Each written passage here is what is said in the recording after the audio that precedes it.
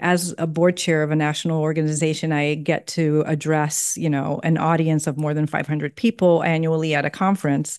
And this year, just a few months ago, I practiced my power pose in front of the entire audience in order to inspire and to relate to the individuals in the audience who may be presenting at the conference for the very first time and nervous, and giving them that advice from the stage for them to use the Wonder Woman pose before they speak in order to change their presence and to gain confidence.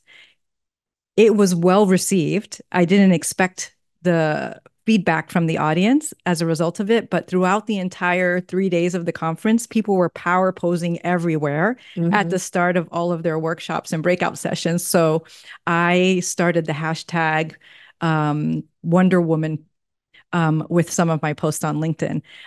So I have experience with this. I do agree with the findings of the research